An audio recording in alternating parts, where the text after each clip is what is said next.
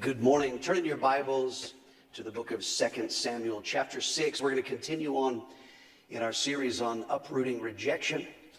And because it's a wedding today, we're going to look at rejection and marriage, which is fitting. Maybe our couple can listen to this later on and be helpful to them. 2 Samuel 6, we're looking very quickly, introduction, the principle of rejection when people receive disapproval or they do not receive value or worth. We're looking at that producing unhealthy roots. And so many emotions, actions, decisions are rooted in rejection. We are believing that the power of truth and a supernatural deliverance is going to make a difference. So today we're going to look at how rejection works out in marriage. And we see this in the story of David and his wife, Michal. If you're reading the scripture, please don't call her Michael. I know that would be very modern and hip, David and Michael, but it's Michal, okay? 2 Samuel 6, we're going to read verse 16 and verse 20 through 23, our main verse, then we'll get into it. Now as the ark of the Lord came into the city of David, Michal, Saul's daughter, looked through a window and saw King David leaping and whirling before the Lord, and she despised him in her heart. Go ahead, 20 through 23. Then David returned to bless his household, and Michal, the daughter of Saul, came out to meet David, and said, "How glorious was the king of Israel today, uncovering himself today in the eyes of the maids of his servants, as one of the base fellows shamelessly uncovers himself." So David said to Michal, "It was before the Lord who chose me instead of your father, and all his house, to appoint me ruler over the people of the Lord, over Israel. Therefore I will play music before the Lord, and I will be even more undignified than this, and will be humble in my own sight. But as for the maidservants of whom you have spoken, by them I will be held in honor. Therefore, Michal, the daughter of Saul, had no children to the day of her death." Okay, rejection and marriage. Let's begin. Let's talk about rejection baggage. So we have to get a quick background. We're parachuting into the middle of a story. If you don't know who this was, Michal was the daughter of King Saul, and she had a life, if you look at it, filled with rejection. Michal, our first introduction to her, she was used by her father. He saw no value in her except as a tool to use for his own purposes. He offers her kind of as a door prize. He's hating David, wants him to be destroyed, but kind of, I'll give you my daughter if you kill a bunch of Philistines in that. So, but in doing that, he actually is speaking about how little value he placed upon her. Then her own father rejects her because she chooses to help her husband. And then he winds up giving her away to another man to punish David. Then at the time that we're reading here, she is forced to compete. David had a lot of love, apparently. He married 6 other women. And so she is now forced to compete for David's attention. And obviously this would not produce healthy things. As you see in the Bible, anytime you read about polygamy, it's not a good thing. It's always a disaster. So this woman is coming into our story with a background of rejection. You do not have worth or value. So in the story that we read, David and Michal, they're married. Here's the point we're looking at today. We bring rejection issues into our marriage. If you don't deal with rejection before you get married, I promise you, when you get married, part of the baggage when you moved in was rejection baggage. Okay, so rejection is an opinion of value. And we've looked at this in numbers of ways. Someone in your life gave you the opinion that you have no value or that you have less value. That is the message that Michal has gotten from her father, from her husband, even in some ways in the decisions that are being made. You have no worth, or you're not worth as much as others. And so this produces something. I want you to see this. Rejection is a viewpoint. We've been looking at this in different ways. Rejection is a set of glasses that you look at life. One of the things that rejection does is it forms your opinion of the opposite sex. Okay? Men get their opinion of women, and it is formed in unhealthy ways by rejection. Women get their opinion of men in unhealthy ways from Rejection, 2 Samuel 6:16. Now as the ark of the Lord came into the city of David, Michal, Saul's daughter, looked through a window and saw King David leaping and whirling before the Lord, and she despised him in her heart. Okay, she despised. This is a viewpoint. This, of course, is her husband, and he no doubt has done things to tick her off, but it's bigger than that. This is her opinion of man. There are ladies that are here. You were told by a woman in your life, all men are pigs, right? Out of their rejection, their bitterness, they put that in you. That's what men are like. There are men that are here. You had men tell you in your life, never trust a woman.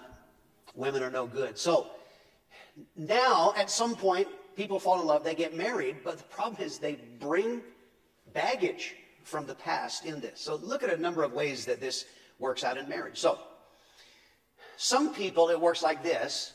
They have a spirit of fear put into them concerning marriage. Why do they have fear? Because they watch their parents' dysfunctional marriage. Growing up, they saw how their mother and father fought. They saw how maybe even at times they even turned this on. The only reason why we got married is because I got pregnant. And then they see this intense, I'm leaving you. So now what happens is someone is going to, at some point, fall in love. David and Michal fell in love at some point. But the problem is, when you have fear, what fear does is you put up walls. For some people, that is, I will never get married. That's it. Why are you 95 and have not gotten married? It's not because there haven't been chances in some cases. It's because there is no way I will ever put myself in the position like I saw my mother or my father. So you have now let someone else's opinion put barriers to happiness. Or for others, probably in David and Michal's case, what happened is they got married, but fear, this is very common, you put up walls of protection. I'm marrying you, but I'm going to make sure you never make me feel like I saw my parents feel. I saw their anger, I saw their tears. You're not doing that to me. So, but the strange thing is, we love each other, we get married, but we get married and we build walls of protection. So, listen, if you go home today and you build a wall in the house in the middle of the bedroom, this is not going to help your marriage, right? So there are people that they think that marriage is flawed, but it's not. It's just the walls that you have built up because you carried that fear of rejection into your marriage. The second thing, when you think about this, is a little deeper, is that we view our spouse, again, rejection is glasses, we view our spouse through the lens of how we view ourselves. And that is a profound issue. So, God made you to have value. God made you to have worth. You are precious in God's eyes. He wants you to have a sense of worth and value. Let's look at a scripture, Mark 12:31. The second commandment is love your neighbor as you love yourself. Okay, I'm not taking this to an extreme. This is not the self-esteem movement. You know, look yourself in the mirror. I am somebody. But God is saying something here. He does want, this is not in a weird way where everyone's a winner and no one's a loser, all the strange things in the world. I get that. I get how pride is the root of sin. But God gave you worth. He does want you to have a sense of worth that comes from Him. That's ultimately where we're headed in the series. Your worth comes from God. So, if you don't love yourself, and I simply mean in that way, not a strange way, if you don't have a sense of your value in God, the problem is, if you don't think you have value and worth, one of the things that happens to people who don't have a sense of worth, they get married, and the thought that someone now suddenly loves them, you would think that would be like the answer. Like, I don't have worth, I got married, she loves me, it's all fixed. Rainbows and butterflies, it's wonderful, music playing, but that's not what happens. For some people, they actually cannot handle the fact that someone loves them more than they love themselves. I love you, but the question in the back of their mind is, why? Why would you love someone like me? Because you got this message. You have no value. You are not loved. You have no worth. So, part of the reason we're doing this series is it may be that you are acting in unhealthy ways and you don't realize the root of it, right? The whole thing, uprooting rejection. I've told you in numbers of the lessons, my interest in rejection is because I have observed people, they are hurting themselves, and why would you do that? So, think about this.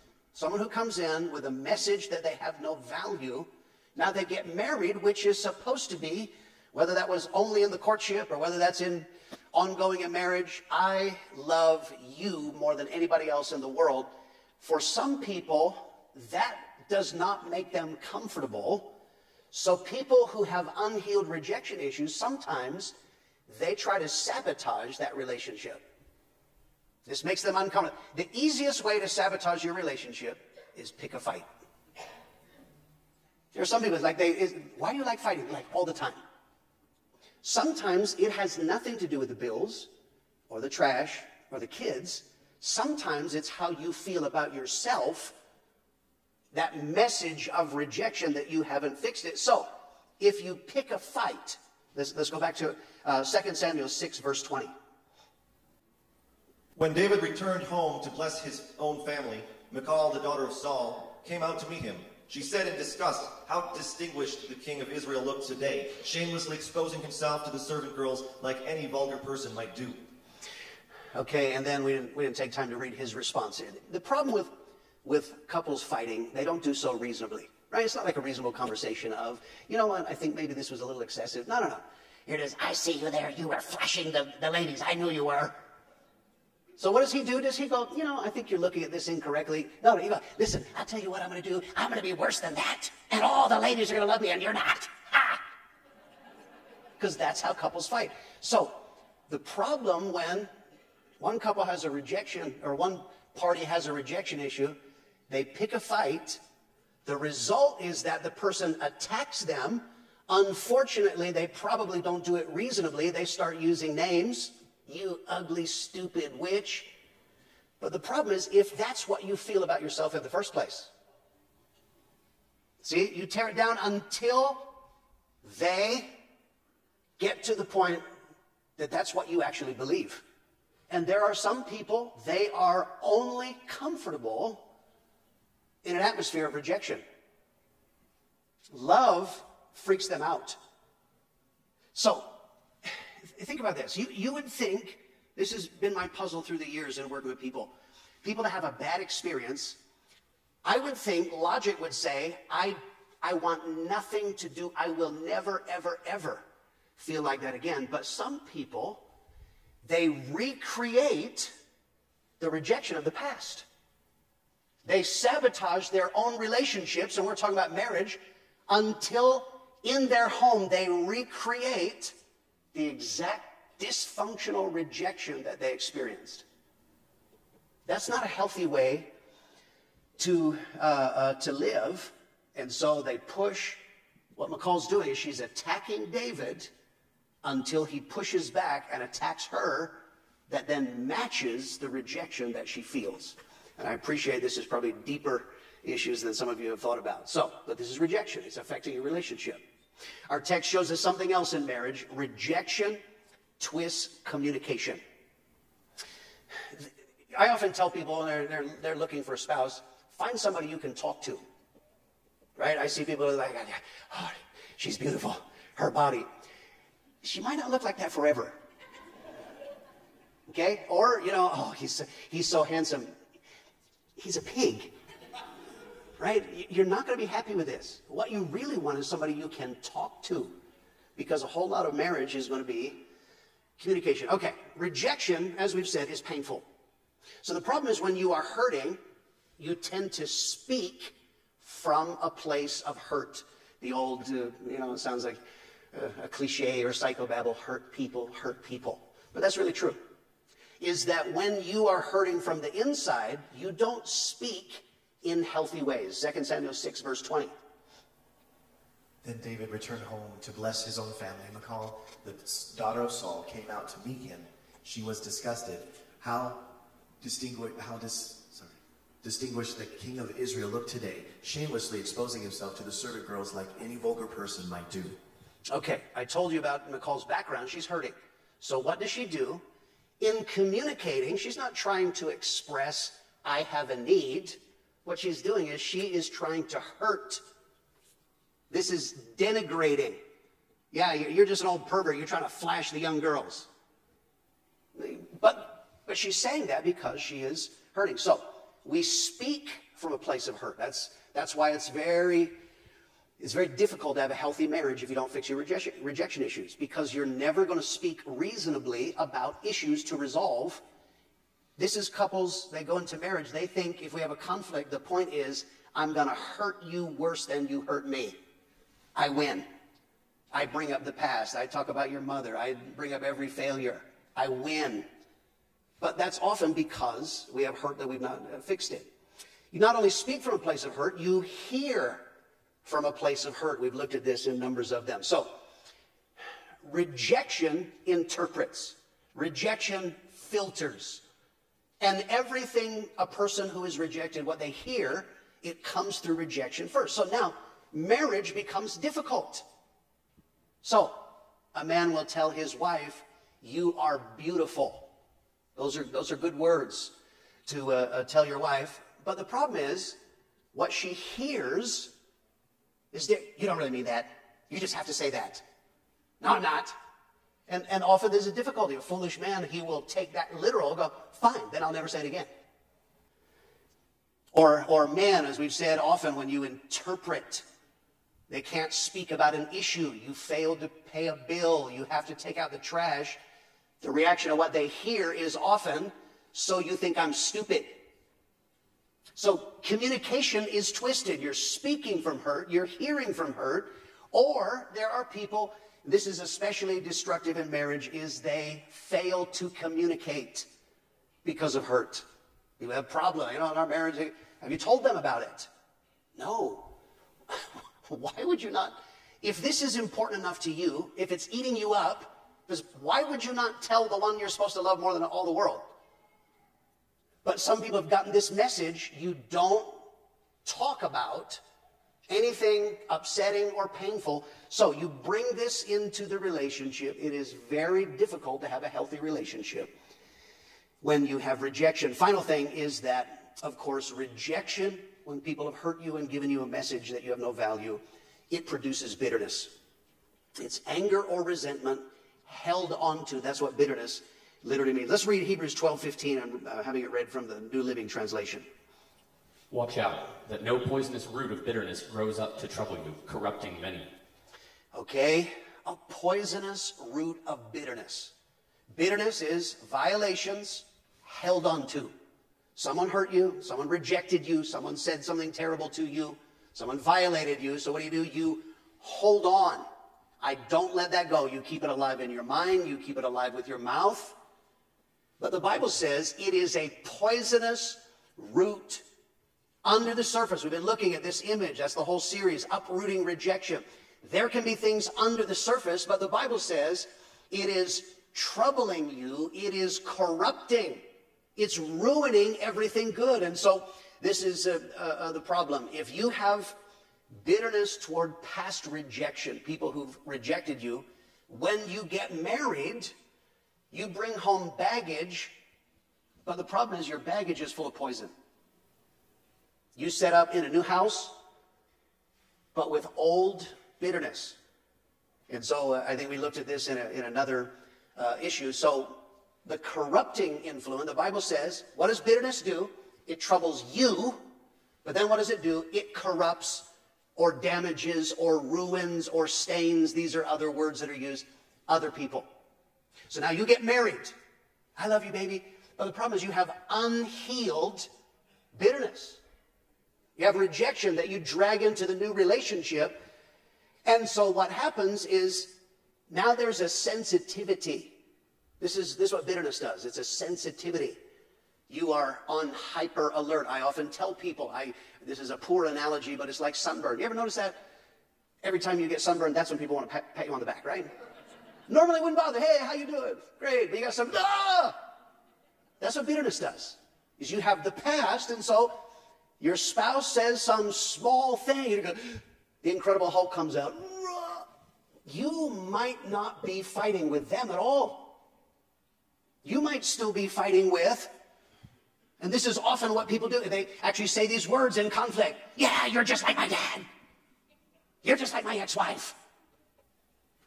Wait, I wasn't there. But we're bringing this in, so it makes it very difficult. David and Michal is not a story of a happy marriage, and rejection is the root of this. So let's move on. Let's talk about rejection damage. As I said, it's hard to have a good marriage. Rejection does damage. It affects your marriage. The first thing that rejection does damaging in marriage is it affects your viewpoint. You look at, in this case, the person you're supposed to love, but what you see is unhealthy. He comes home. This should be one of the greatest days in the nation of Israel's life. They bring back the ark, the present. It's all about God. God is back with us. Is she excited about God? Absolutely not. Does she see how many people are going to be helped by having the presence of God? Absolutely not. What does she see? You acted like a fool and you're like some pervert. That's what she manages to come to an unhealthy conclusion. Titus 1:15. But unto them that are defiled and unbelieving is nothing pure, but even their mind and conscience is defiled. The defiled and unbelieving. So, defiled is stained.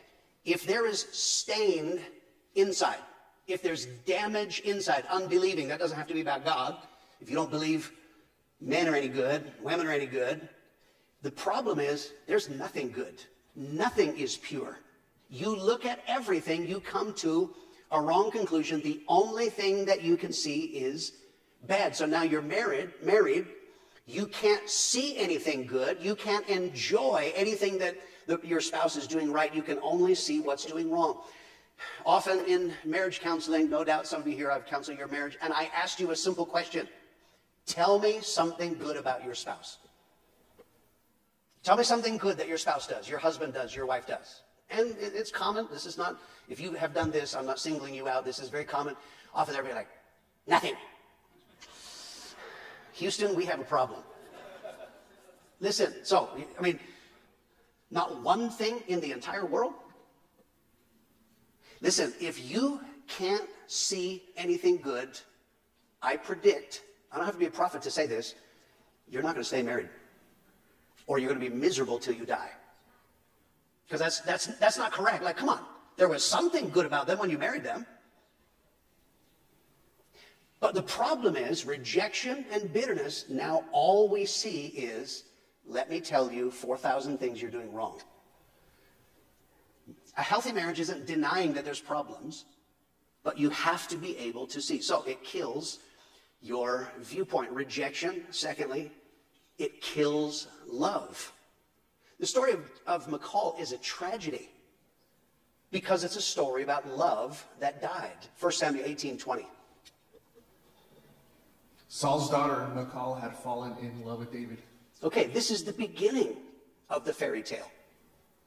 They fell in love. I want that man more than any. There's a lot of fish in the sea. I want that one.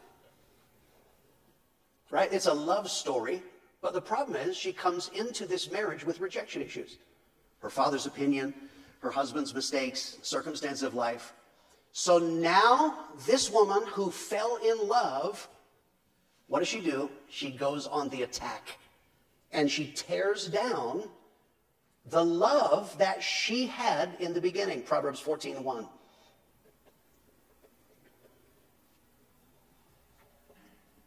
It's not on there? Okay. Wow, that would make 3 mistakes this year. That's not possible. So I thought I made a mistake, but I was wrong. Okay, Proverbs 14:1. The wise woman builds her house, but with her own hands, the foolish one tears hers down. So think about that. You can tear down your own house, or in this case, you can tear down love. This is what couples often, the conclusion they come to. We're not in love anymore. As though that just happened. We woke up one morning, I don't love you. Like it just happened. No. What you've been doing is you've been attacking and recreating pain from the past. You've been failing to give the love that your spouse desperately needs. Is there anything? Okay, you just gave me a list of 150 things they do bad. Tell me, please, one thing they did good. You never say anything good. Partly that's destructive, and partly that doesn't make common sense. If you know people, you don't motivate people by telling them how stupid and evil and bad they are. Ladies, listen to me. If you'll say something good to a man, he will work his butt off to try to give you more of the same. Anyway, that's another lesson. So people come and they say, we're not in love. But the real issue is they strangled it to death. You didn't fall out of love, you murdered it. And the suspect list is very short in a marriage made up of two. So, rejection kills love. Rejection blocks blessing. David in this story is on the way, the Bible says, to bless his household. They were all to receive benefits. I'm using this now as a picture of God. What you need is the blessing of God in your marriage. David comes with a blessing and she stops him at the door. You pervert, you're making a fool of yourself. He doesn't force his way in. He does not get her in a headlock and say, I am going to bless you. Right? So the point is, you can't be blessed and bitter. This is a Bible principle. Matthew 18:35.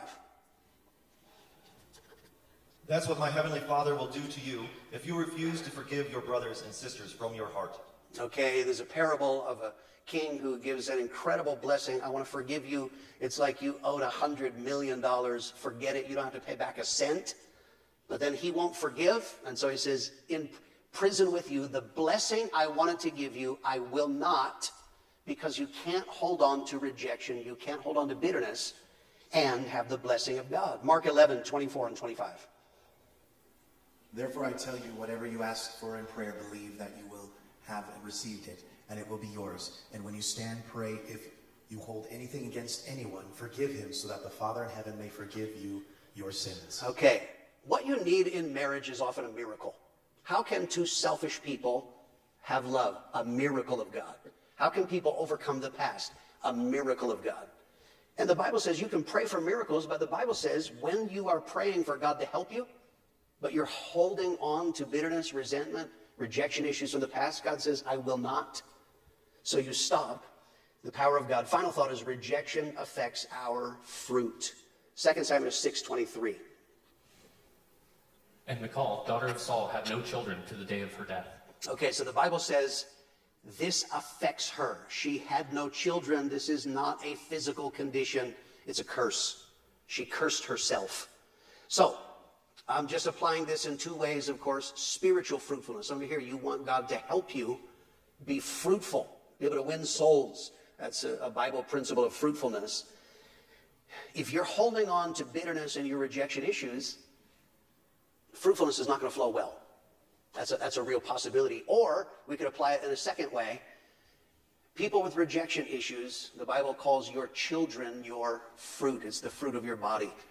This is one of the tragedies of rejection. Some of you, we've been talking about all the different ways that you have been rejected, and many of you, you got it from your parents. Is that right? You grew up with dysfunction. Why did they act that way? Because they were rejected. And it's a curse, and you just pass it on and pass it on and pass it on. Why would you want your children that you love, why would you want them to go into marriage with the same pain that you took into yours? Why would you want to hurt them? Why would you want to affect all of their life in that way? All right, let's look, one final thought. Let's look at the good news for a minute. Ready for some good news? Okay, let's look at choosing a different ending. Many stories in the Bible are like this. They're a bummer. They're not fairy tales. There is no, and they all live happily ever after. For Michal, she never fixes her rejection issues. She never fixes her bitterness. That's a choice. It's not that you can't, it's that she wouldn't, and so she died barren. That is the bummer part of this, and why I'm teaching this is so That doesn't have to be your story. So, remember, there's two people in marriage. Now there's David. David is a contrast. He's different than Michal in this way.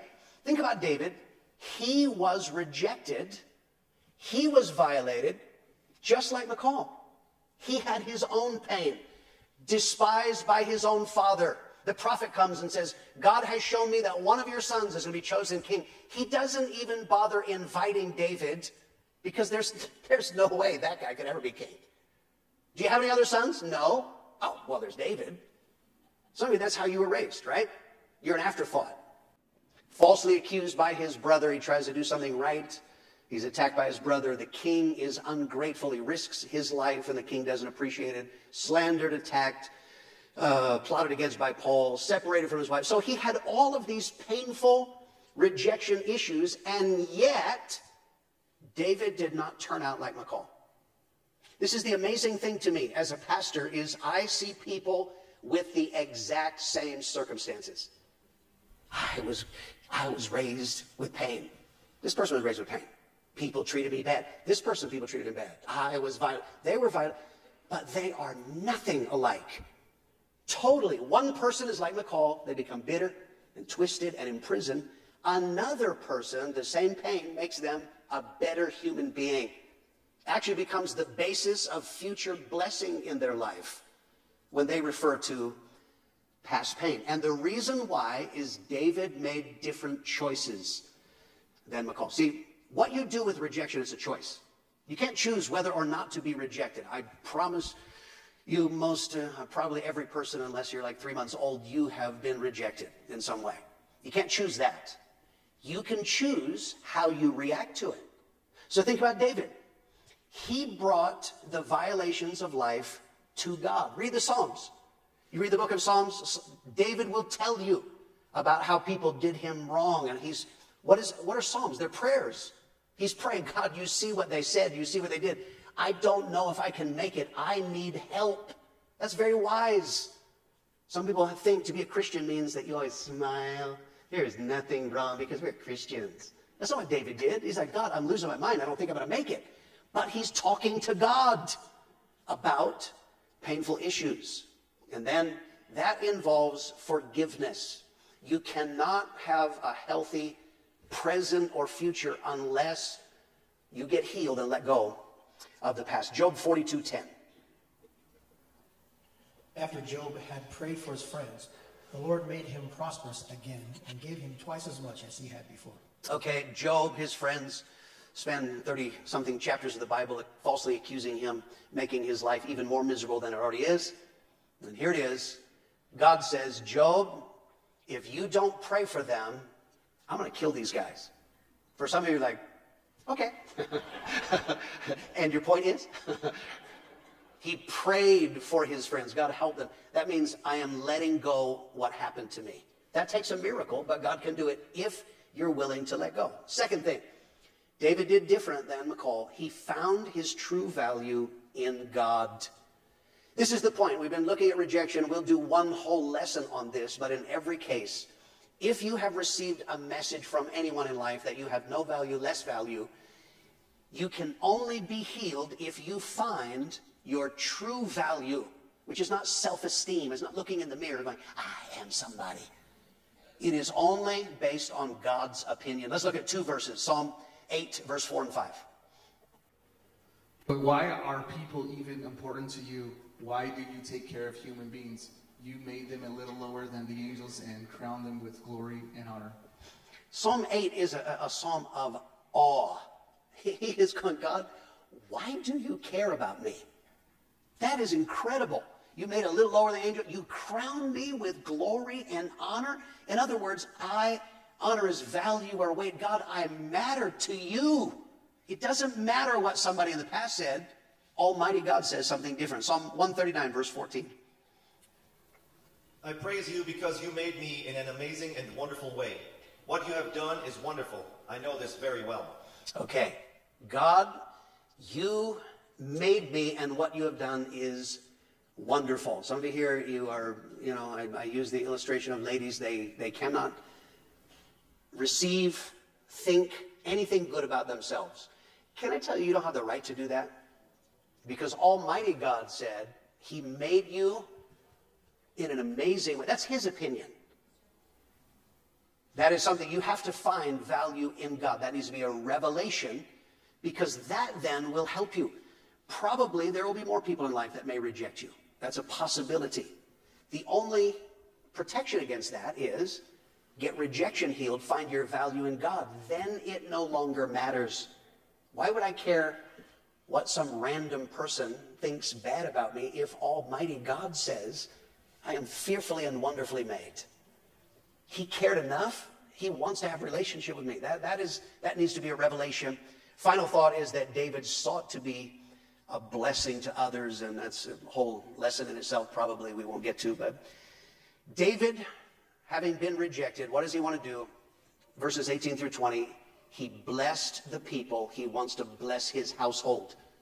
The call is, I am hurting, so I will attack and slash and kill everyone because of the way I feel inside. David is, I want to bless you. That's actually a healthy marriage. How can I bless you? How can I be it? That's why I asked the question. Can you tell me something good about your spouse? And if you can, when is the last time you said it? Because it is when you bless, it heals you, it heals your relationships. I want you to bow your heads just for a moment. We're going to end a little early because of the marriage. I'm going to pray. There are people that are here. You need help. Some of you, you are not married, and maybe it is that what you have seen in marriage is keeping you. Others, you brought in rejection issues. You can see that. I'm going to pray that God's going to help you. God, there are people that are here. They need a miracle. Please open their eyes. This has to be more than words. God, those that have fear of marriage, please help them. I'm asking that you do a miracle of healing. God, there are people that are married here and they have gotten into a cycle of attack and recreating rejection. God, let that curse be broken. I am asking you, you are able to bring dead marriages back to life. You are able to restore love. And there are people, they need a miracle. God, there are people that are carrying pain from the past. Please, they need a miracle to be able to let it go. Heal their hearts and let it flow out in their marriage. Let it flow out in their children, their ministry, their relationship with you. God, I thank you in advance for what you're going to do in Jesus' name. Amen.